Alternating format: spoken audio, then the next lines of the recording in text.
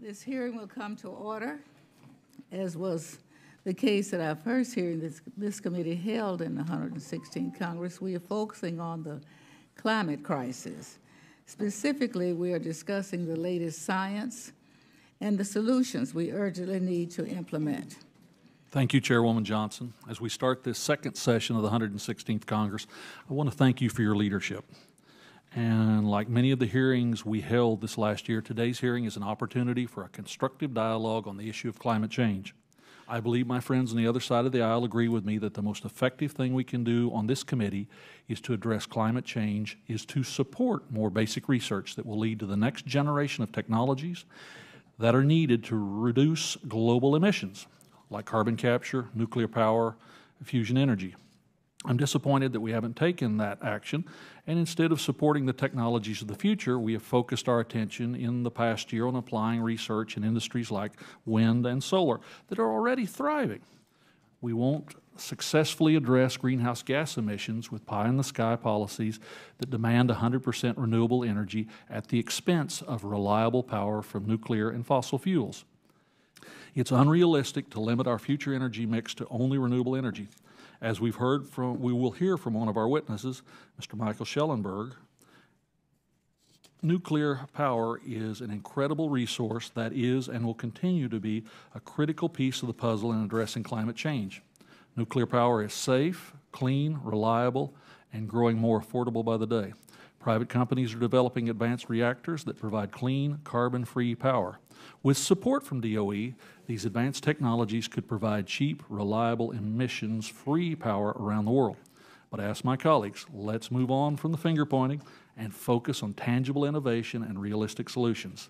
I thank our witnesses for being here today, and I very much look forward to a productive discussion about these issues. And with that, I yield back, Madam Chair. Thank you very much.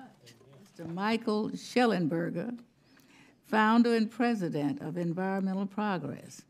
Mr. Shellenberger has been an environmentalist and social justice advocate for over 25 years. He has worked to preserve California's redwood forests and advocate for clean energy investment. He founded Environmental Progress with the goals of lifting all people out of poverty and saving the natural environment. Mr. Shellenberger graduated from the Peace and Global Studies program at Earlham College. Mr. Shellenberger. Good morning, Chairwoman Johnson, Ranking Member Lucas, and members of the committee. I'm very honored to be here. I'm an energy analyst and environmentalist dedicated to the goals of universal prosperity, peace, and environmental protection. Between 2003 and 2009, I advocated for large federal investments in renewables, many of which were made as part of the 2009 stimulus. And since 2013, I've worked with climate scientists for the continued operation of nuclear plants around the world and have helped prevent emissions from increasing the equivalent of adding 23 million cars to the road. I also care about getting the facts and the science right. I believe scientists, journalists, and advocates have an obligation to represent climate science accurately, even if doing so reduces the saliency of our issue.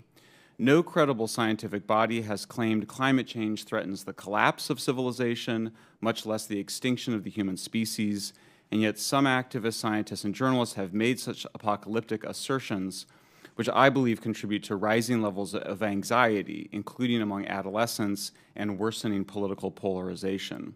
My colleagues and I have carefully reviewed the science, interviewed the scientists and other individuals who have been making these claims, and written a series of articles debunking them. In response, the Intergovernmental Panel on Climate Change has invited me to review its next assessment report, and HarperCollins will publish our research findings as a book this June. While climate change may make some natural disasters more frequent and extreme, the death toll from extreme events could and should continue to decline, as it did over the last century by over 90%, even as the global population quadrupled. Does that mean we shouldn't worry about climate change? Of course not. Policymakers routinely take action on non-apocalyptic problems, and the risk of crossing unknown tipping points rises with higher temperatures. But we should recognize that humans are not passive victims of environmental change. The Netherlands grew very rich while farming up to 7 meters below sea level. Poor nations like Bangladesh can and should manage a gradual sea level rise of 2 feet over the next 80 years. In fact, they're working with the Dutch on that very project right now. Future food production will depend far more on whether poor farmers gain access to tractors, irrigation, and fertilizer than temperature rise, according to the best available science assembled by the Food and Agriculture Organization, which calculates crop yields will continue to rise even in high warming scenarios. And there's much we can do to reduce the impacts of climate-driven extremes. For example, the most important factors behind rising severity and frequency of fires in California and Australia are the buildup of wood fuel in forests and the expansion of homes and other buildings in fire-prone areas, both of which can be addressed to protect human lives and those of endangered species. While the world appears to be headed to temperature rise closer to 3 degrees centigrade over pre-industrial temperatures rather than 4, thanks largely to abundant natural gas, nothing is guaranteed. As such, the American people have an interest in supporting reasonable measures to transition from carbon-intensive to low-carbon fuels in order to prevent global temperatures from increasing by more than 3 degrees. The most important of these measures by far is the expanded use of nuclear energy. Thanks in part to decades of public and private investment in fracking, natural gas is today cheap and abundant and thus needs little in terms of new public policy. Solar and wind are popular, but their inherent unreliability, large land use requirements, and large materials requirements mean they make electricity expensive, have large environmental impacts, and are inherently limited in their capacity to replace fossil fuels. Consumers in states with renewable energy standards spent $125 billion more for electricity than they would have otherwise over the last decade, according to University of Chicago economists in a research report last year. Germany spent 32 billion euros annually on renewables, which is the equivalent of the U.S. spending $200 billion annually between 2014 and 2018, only to increase its share of electricity from solar and wind by 11 percentage points. French electricity, which is 72% nuclear, produces 1/10 of the carbon emissions as renewables-heavy German electricity at nearly half the price. The U.S. invented nuclear energy for civilian use in the 1950s, and yet over 3/4 of new nuclear reactors globally are being built by the Chinese and Russians. Everyone recognizes that for the U.S. to compete in building nuclear plants abroad, we must build them at home, and yet electric utilities may close half of America's nuclear plants over the next 2 decades. While the nuclear industry deserves great credit for the continuous improvement of power plant safety and efficiency, many utility executives today are either resigned to the technology's decline or engaged in wishful thinking. Even were utilities to replace every nuclear plant it closes with small modular reactors, the electricity generated would be roughly 2/3 less. And if nations were to one day opt for smaller reactors, they would likely purchase them from those nations that offer the most favorable financial terms and have the most experience, which is Russia and China. Given all of that, I would like to pose 3 questions as a public interest advocate of the environment and of nuclear. First, is it in the interest of taxpayers to subsidize U.S. electric utilities to operate existing nuclear plants in the absence of any commitment to build new nuclear plants?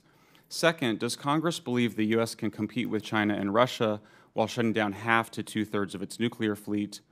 Third, is Congress really comfortable standing by and watching dozens of nations partner with China and Russia to expand their use of nuclear over the next century? If the answer to the latter question is yes, I think Congress should inform the American people that it has decided to cede America's historic role as creator, promoter, and steward of the world's most sensitive dual-use technology to our main geopolitical rivals. In the 1950s, members of Congress understood the sensitive and special nature of this technology and pressured a distracted White House to make American dominance of nuclear energy a top national security priority. I think that the same thing is required today. We need a new act of Congress, perhaps a revision to the Atomic Energy Act, and perhaps we should call it a green nuclear deal in recognition of its importance, not just to national security, but also to the economy, the environment, and the climate. Thank you very much. Thank you very much. Mr. Shellenberger, just where are we as a nation in advanced nuclear development, and how can we kickstart nuclear energy in the same manner as the shale revolution? Thank you very much for that question. I actually did a significant amount of research on the historical origins of the shale revolution, and while there's a number of similarities, there's important differences as well. Obviously, you know, the biggest one with nuclear is just that it is a dual-use technology, and so the main obstacle to nuclear's expansion has always been the fears of its use to make weapons, and that's the main reason that I think most progressives and Democrats are concerned about it. That was the nature of my opposition to nuclear as a young man. I think where it's similar is that the shale revolution occurred in the context of significant demand for natural gas. Natural gas has always been viewed as a superior fuel to coal just because of it burning much cleaner. It has half the carbon intensity of coal burning. So there was always a significant amount of demand for natural gas. We don't have that same demand for nuclear just because it's significantly less popular. I think the other big difference then is that when you look at what's actually succeeded for nuclear, both in the United States historically and with what Russia and China are doing now, is that you have heads of state directly selling nuclear power plants to other heads of state. It's a highly centralized activity. You have a single one or two firms. In the United States, it was General Electric and Westinghouse. In China and Russia right now, it's a single state-owned firm. If somebody calls up the Department of Energy in the United States and says, I want to build an AP1000, which are the reactors that we're building at Vogtle in Georgia, there's really not anybody. You would think it would be Bechtel, but Bechtel is only involved in that Vogtle project. They're not actively selling nuclear. So I think we've overemphasized the different nuclear technology designs, which just comes from a community that's very technically oriented. But what makes nuclear successful is when it's really embraced and pushed by both the White House and Congress. And we've got to be building nuclear power plants in the United States, or we're simply not going to be competitive abroad. Expand just a little bit more on the concept about the anti-nuclear sentiment, which really first, I guess, came around in the 1960s and remains today. Can you talk about what's driving that fear and how the relationship to the broader discussion of some of the predictions about climate change, how all this interacts? Nuclear is special. So we sometimes say we need all these different solutions for climate change, carbon capture and storage, solar, wind, and nuclear. But nuclear is unlike the rest of those. This is a radical technological, revolutionary technological development, both in the dual nature of the technology, the incredible energy density of it, and I think that really I think the whole human race suffered a kind of trauma and shock when we invented the bomb in the 1940s. And then there was a lot of enthusiasm after Atoms for Peace in 1953 that we would sort of redeem ourselves for having invented such a horrible weapon with nuclear energy. So there's a lot of enthusiasm in the 50s. But ultimately what happened is that the fears of nuclear weapons transferred themselves, just to use a bit of psychological jargon, onto power plants, and anti-nuclear weapons activists somehow imagined that shutting down nuclear power plants would rid the world of nuclear weapons. That's really never gone away. In fact, the apocalyptic concerns that we see around climate change today began with apocalyptic concerns around nuclear weapons, and as the Cold War ended, really the people that were looking for some kind of secular apocalypse found it with climate change, which is why I think so much of the climate activists and environmentalist community is opposed to nuclear. So I think the only way to overcome, I think the main, when you kind of get, I think, to the chairwoman's question, what is the main obstacle to significant accelerated decarbonization? It's getting over our fear of this technology. Nuclear energy is our true blessing. It emits almost zero air and water pollution. In my view, it's the only true replacement of fossil fuels. Renewables are just too energy dilute and intermittent to be able to do that. So we need some kind of a shift in consciousness, and I think congressional leadership and White House leadership is really important to that. Thank you. And so my question to each of you, 30, 45 seconds apiece, is what do you propose to stop India and China from emitting so much carbon? We should absolutely not force poor countries to stay poor, which is basically what that would require. I mean, moving from wood and dung to burning fossil fuels is environmental and human progress. It would be unethical to punish poor countries and force them to stick with wood and coal. The reductions in emissions in the rich world are not done because we sacrificed, it's because we moved to natural gas. China and India will follow that same pathway by moving to natural gas, but it would be crazy and immoral to force poor countries to stay poor. Mr. Shellenberger, there are some radical mandates and reforms that are disguised as solutions to the changing climate. Green New Deal comes to mind. Does that sound familiar? I've written about it extensively. You've written about it extensively. Let's use Germany as a model. They made the decision, as you're probably well aware, to phase out both nuclear and coal plants. They spent 32 billion with a B euros per year on renewable energy between 2014 and 2018. What do they have to show for it? A mere 40% of the electricity supply is now renewables and hardly any zero decrease in emissions, hardly. Nuclear, who knew, just might be part of the answer. Would you agree, yes or no? Absolutely. That's even better than yes. So my question to you is this. What are the major hurdles preventing nuclear from being the cost-competitive solution in the United States? And please don't say Democrats. We're in an open hearing here.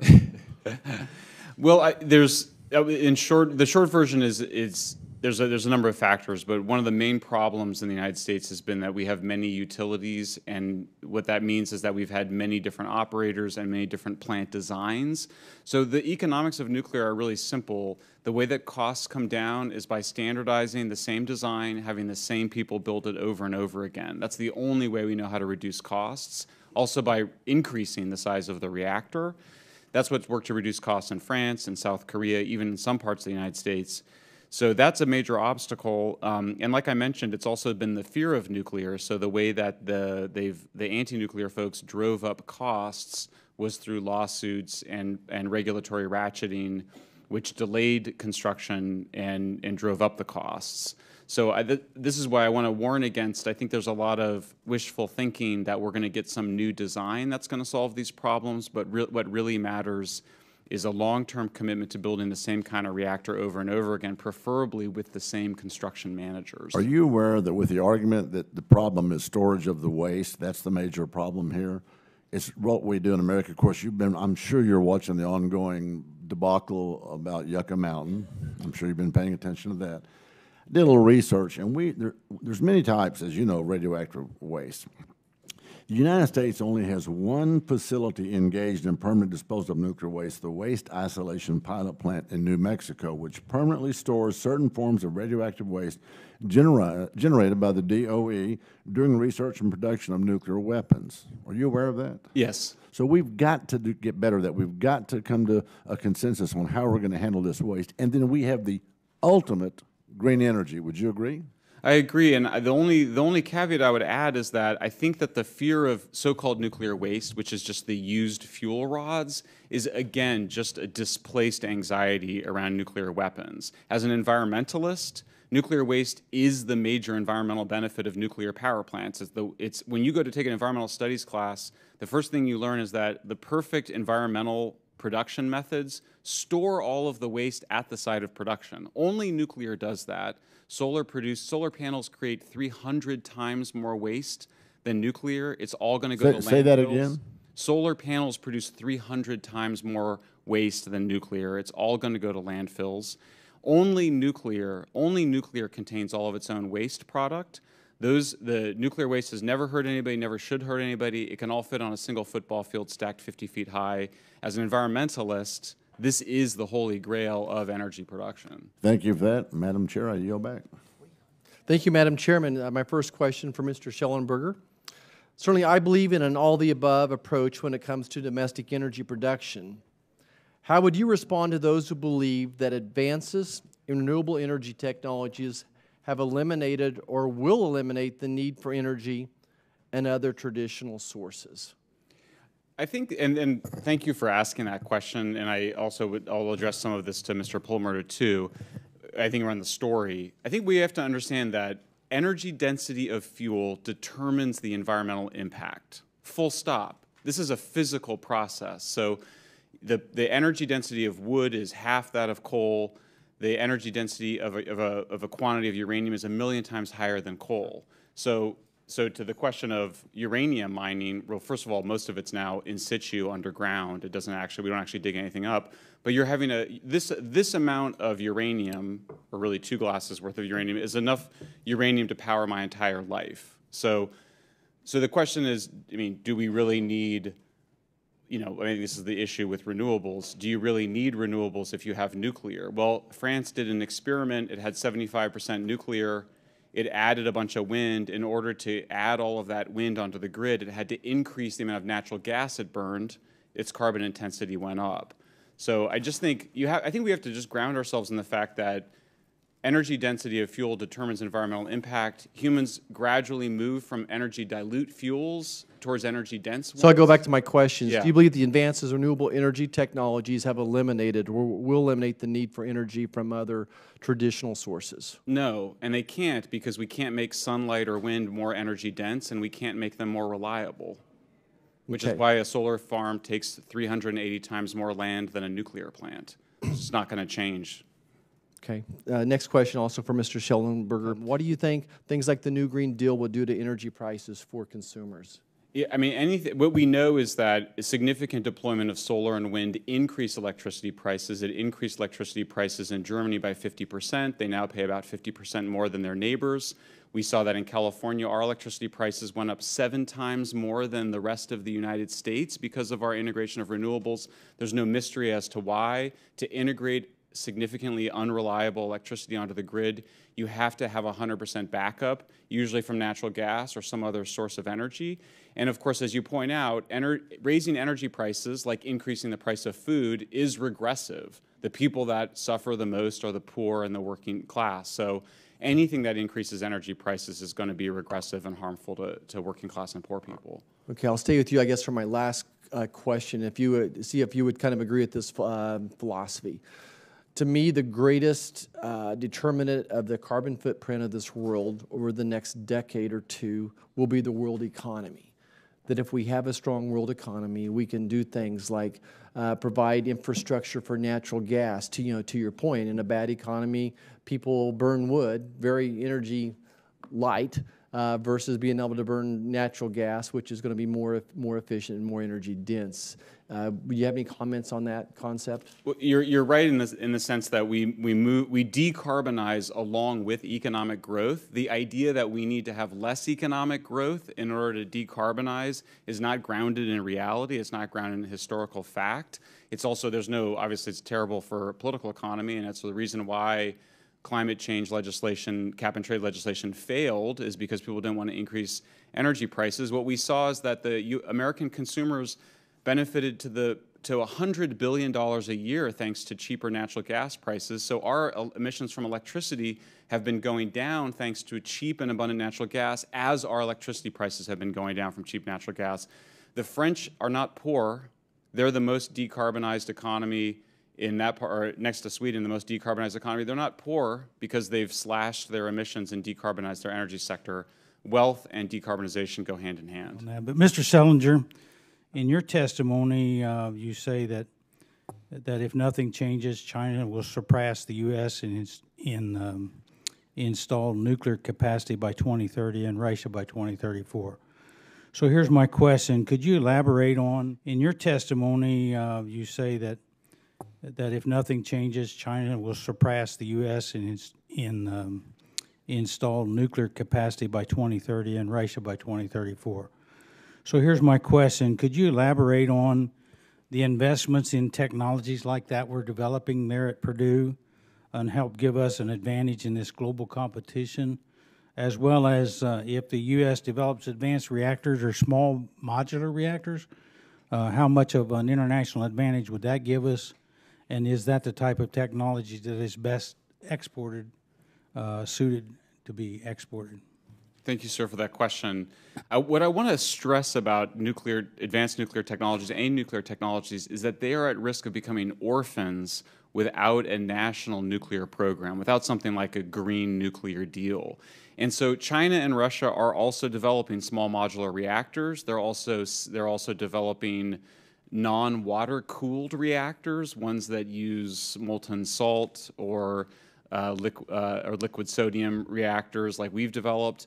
So when countries make decisions about who to partner with, they're actually choosing countries based on which countries have the most experience building those reactors. As a policymaker, I'm sure you can understand, if you're looking to make a big investment with taxpayer funding, you want to go with the tried and true management as well as design.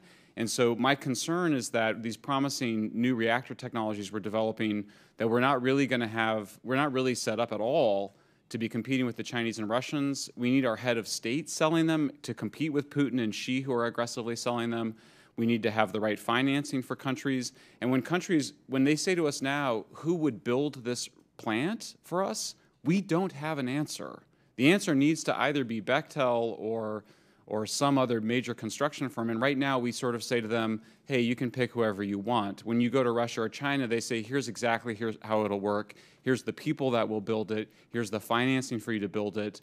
And like I mentioned, this is a very special technology. It's a dual-use technology. The U.S. government has always understood that the United States needed to be leaders on nuclear. And right now, I worry that we've engaged in a kind of wishful thinking that somehow some new technological breakthrough will make the difference, when in fact our technological breakthroughs just aren't that different from the technological breakthroughs that we're seeing in Russia and China. Thank you. I would like to have you add on to that, of the technologies that we have right now, and if we could fully develop some more of those, what's the potential for nuclear energy to supply? What percentage of our energy needs around the world? I mean, I believe that eventually we will be 100% nuclear. It may not be for another 200 years, but it's such a clearly superior energy technology. I think that is eventually what will be. Obviously, France has proven that it can be 75, 80% nuclear without any problems. The United States was headed towards 50% nuclear. The anti-nuclear movement succeeded in killing half of all reactors, a little bit over half, so today we get 20%. I think it would be a perfect goal to have to get the United States back up to 50% nuclear. The market right now, Russia and China have order books of about $150 billion for new nuclear builds. This is great business. This are big construction projects, high technology, well-paying jobs. It's just, I find myself very concerned by the ways in which we're sort of sleepwalking into third place in this global competition. Final question to Mr. Shellenberger. Can you just give a quick 30-second illustration of fission versus fusion, and wouldn't it be great if we could get to fusion, and when are we going to get there? I mean, honestly, I have an unorthodox view on this, which is that I think fusion is probably inevitable. I don't think it's anytime soon. It could be hundreds of years away. And I don't think that the advantages are all that greater over fission. I mean, fission already, we radically dematerialize, decarbonize with fission. Like I said, I don't think it's a technological problem. I think it's more of a consciousness problem, a fear problem, an institutional problem. I still support R&D for fusion. I just don't think it's the holy grail that a lot of other people think it to be. It looks to me like, from what I hear, and I've read a lot of your stuff here, Mr. Shellenberger, and that nuclear may be the only way that we can get off of the dependence on fossil fuels, or because obviously the renewables don't seem to cut the mustard. But the U.S. has always been the leader in nuclear power construction in the past for safe and reliable nuclear plants. But I noticed that China and Russia are leading in the number of plant construction around the world. Many other nations are kind of saddling up to them in dependence on these two nations when we build a better plant. At what point do you see clean energy becoming cheaper and more viable? And is it going to be a reversal of the trend that we're seeing on nuclear here in the United States? And when you say clean energy, are you referring sort of nuclear in specific, or are you saying all low carbon energies, including renewables? I would say, well, I was talking specifically about the nuclear end of it, because you had so much in your documentation here that I was reading about. So I would say that. Yeah, you can throw in the other ones too. I'd like to hear what you have. Sure. I'll give you one study we did where we calculated that had Germany spent the $580 billion it's estimated to spend on renewables by 2025, had it spent it on nuclear, it would already be at 100% zero emissions electricity, and it would have completely decarbonized its transportation supply. Similar case in California. So it's very easy to do those calculations. The challenge for nuclear is that it requires national level commitment from the top. It really requires the president to be a leader on it. It requires significant congressional leadership. I would note that, for example, Russia also has abundant natural gas supplies, and what it's choosing to do is replace its use of natural gas domestically with nuclear power plants and export its natural gas abroad. That seems like a great recipe for energy dominance. It seems like that would be the heart of an energy dominance strategy internationally, and one that the United States would do well to follow. But again, it really requires this kind of long-term national commitment. Absolutely. We also hear some of this extreme rhetoric. Civilization will end without radical action. Children are suffering from eco-anxiety and depression. And no credible I noticed, I read where no credible scientific body has ever claimed that climate change threatens the collapse of our civilization or the extinction of Homo sapiens. And yet we hear politicians and the media are making these claims. I'd like to hear your opinion and tell me what you're thinking about that. Thank you for asking that question. It's very troubling, the rise of this rhetoric. It's obviously been around for several decades, but it's become much more acute in recent years. What we've done is we've went and interviewed the scientists who activists told us they were relying on for those catastrophist claims. 4 of the scientists we interviewed all claimed that they were misquoted. One of them told us that it was based on his best estimation that the world could not sustain half of its human population at 4-degree temperature rise. We asked him what that was based on. He said it was just him speculating. In fact, there are studies by the Food and Agriculture Organization, and the major factors that determine how much food we will grow, because the only way you can really come up with collapse of civilization scenarios is with a collapse of food supply, that the major studies show that what determines food output in the future is the same thing that's determined in the past, which is whether poor countries have access to fertilizer, irrigation, and tractors.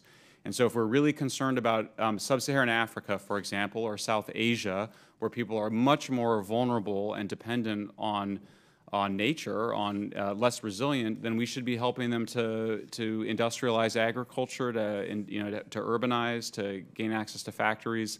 That's already starting to happen in Ethiopia. It should happen in the rest of the continent. So what bothers me is the way that this apocalyptic discourse is used to justify denying poor countries cheap baseload electricity, not just from fossil fuels, but we've also seen this effort to stop poor countries from getting large hydroelectric dams and large nuclear power plants. So what I always say to my colleagues is if you're so worried about denial, then I think you should stop trying to deny poor countries the cheap, reliable sources of electricity and energy that they need in order to survive a hotter world. Mr. Shellenberger, you're getting a lot of attention, and I have to say I'm very happy about that. The district that I represent in western Pennsylvania is the home of the original shipping port nuclear power plant, the first civilian reactor built in the United States as part of the same program that led us to build reactors for our ocean-going vessels in the Navy. And in my office, I have a picture of President Eisenhower waving this, what was actually a fake wand. He did a little press event to show the start of the construction of that, but he was somewhere else at the time, and he waved a wand, and the first backhoe or whatever started moving dirt at shipping ports. So we have a plant there now, Beaver Valley, which is at risk of being closed. You know, nuclear, in a lot of ways, the lack of support for it at our federal government shows a lot of the things that are wrong with Washington, in that it has no natural friend on the side of those who consider themselves the environmental left. But frankly, it also has been kind of unfairly targeted and undermined by certain fossil fuel lobbies. And in our own state, natural gas has become so cheap that it makes it difficult for nuclear to compete without any sort of support.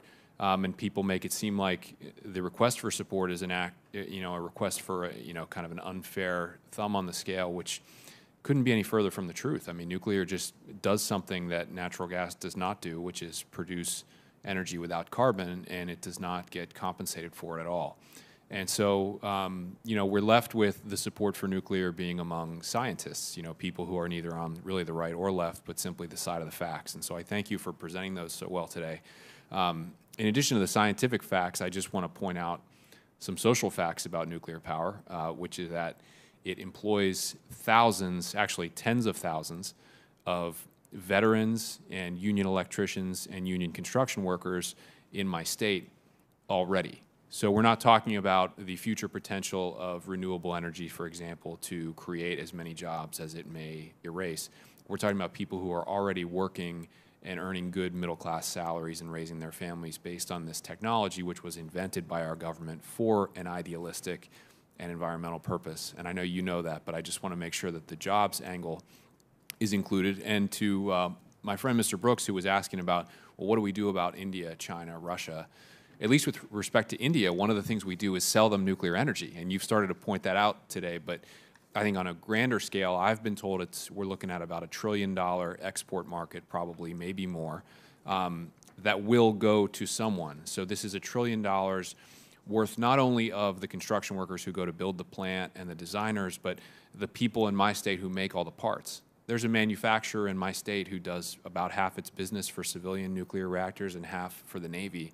And when I visited, they told me this hilarious example where when the Chinese come to buy replacement parts for their AP-1000s that they have, they literally have to put sheets and blankets over the Navy equipment that they're making in the same warehouse so they don't steal our naval technology. So this really exists, that we have a manufacturing economy related to this.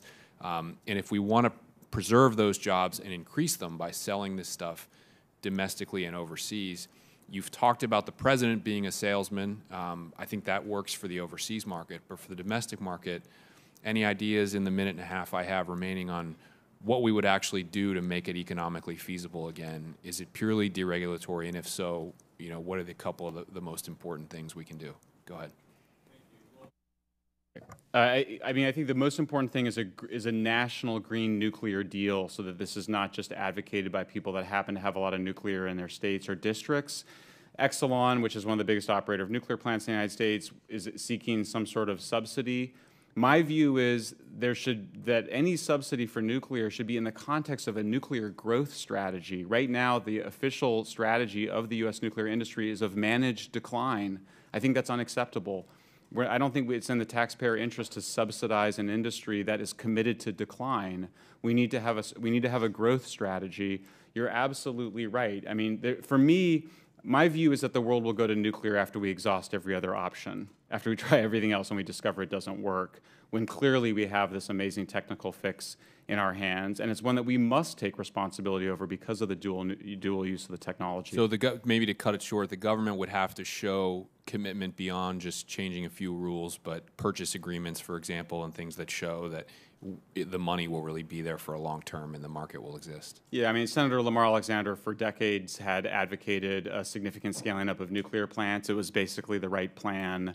There's really not some, I think everything else is basically wishful thinking unless you're in the place of having a really concrete proposals to build nuclear plants. Thank you. Now, as I understand it, nuclear reactors are currently only custom built, which generates significant costs.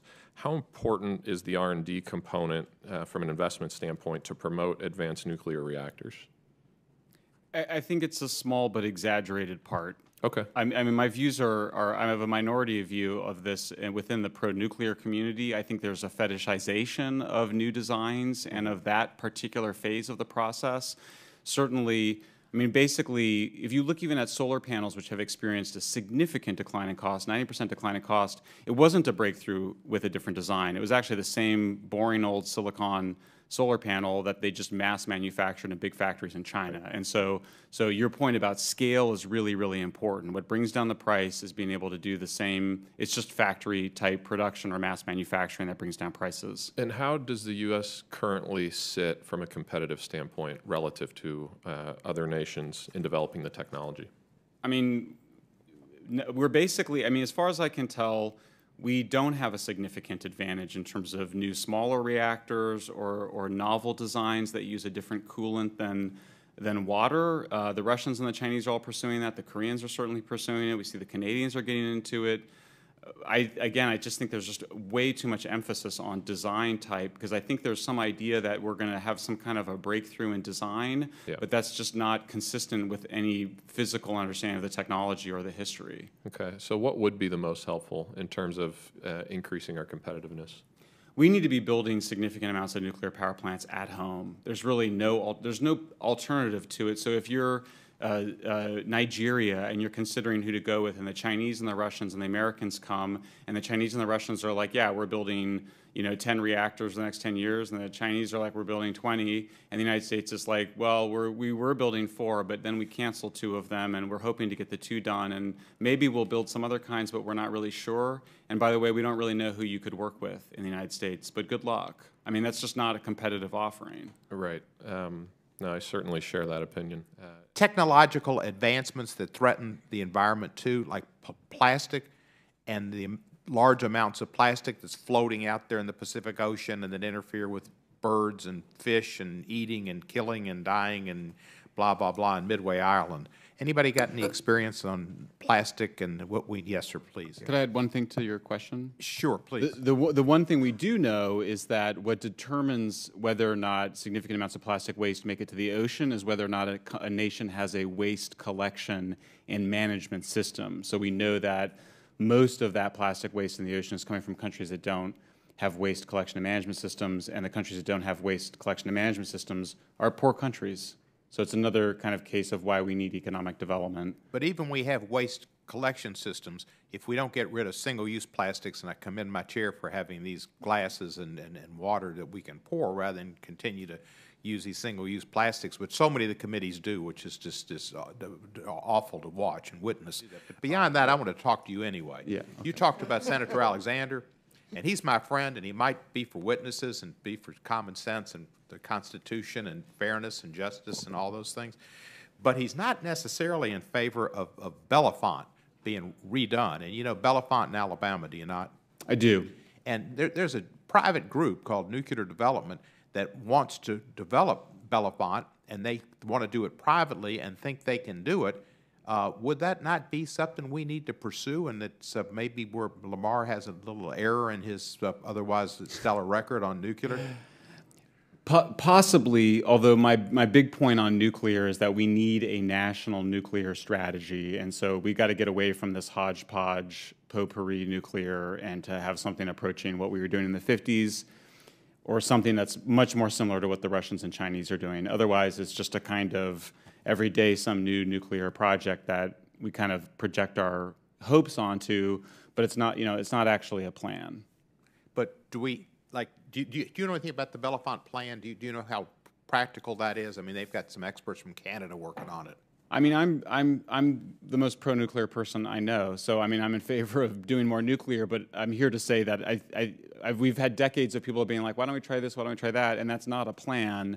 The Chinese and Russians have a plan, and if we're ready to cede this dual-use technology to the Russians and Chinese, we should make that decision, because right now we're just sleepwalking into it. Let me close out with that. I'm happy to hear the Russians have a plan, because if the Russians have a plan, then Trump will have a plan. I yield back the balance of my time.